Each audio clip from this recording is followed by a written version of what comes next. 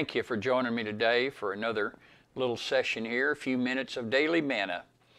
And I want to talk to you today about a place of refuge, a place of safety, a place where you can feel comfortable and secure.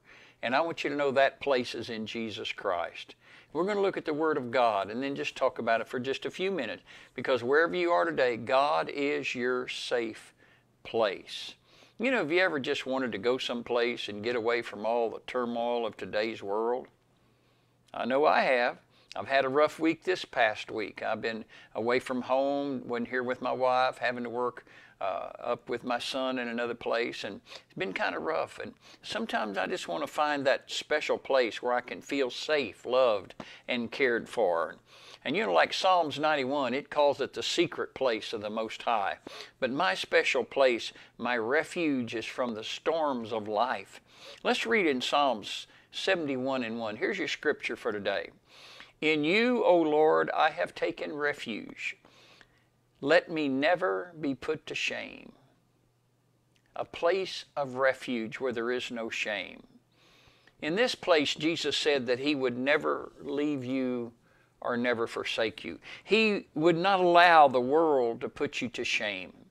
A place that lets us hold our head high and proclaim that we are a child of the King of Kings and the Lord of Lords. That's the place that He's talking about. That place that you can find that you have the solace, you have the comfort, you have the knowledge of knowing no matter what the world throws at you, you're going to make it through. No matter what the fire, no matter what the flood, no matter what. They just had a great hurricane come through here, and it tore up part of Louisiana and part of Texas, and they got great fires burning all over the West Coast from Washington down through California. And no matter what comes, God will see you through. Find that place of refuge, of security, where you feel safe. All you have to do, go find some room where you can close the door and get off all by yourself and open up your heart to Jesus. You'll feel His warmth. It's almost like He wraps His arms around you, but you feel that warmth of His presence, and you're going to find assurance for your soul and from all that would come against you. Alone with God in a secret place. That's what the scripture says, or the song says.